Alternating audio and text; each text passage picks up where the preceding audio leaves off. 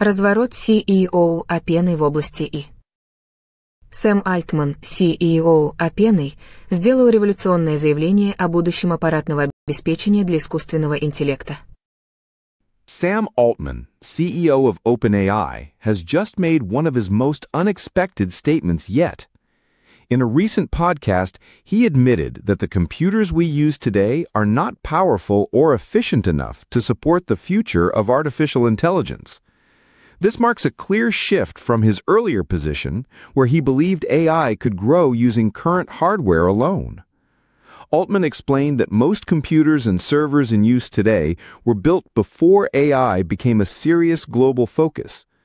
These systems were never designed for the level of processing that modern AI tools demand. He said it's time to create new machines.